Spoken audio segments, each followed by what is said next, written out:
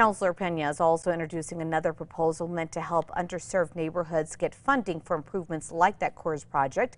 Her proposal says historically, social and racial inequalities have led to some neighborhoods getting more money for projects like roads and parks. The change would factor in those inequalities when deciding where all that money should go.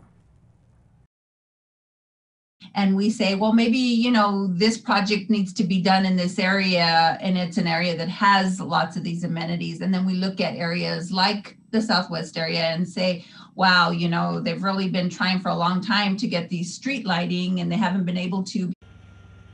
Councilor Lancena is also sponsoring that proposal.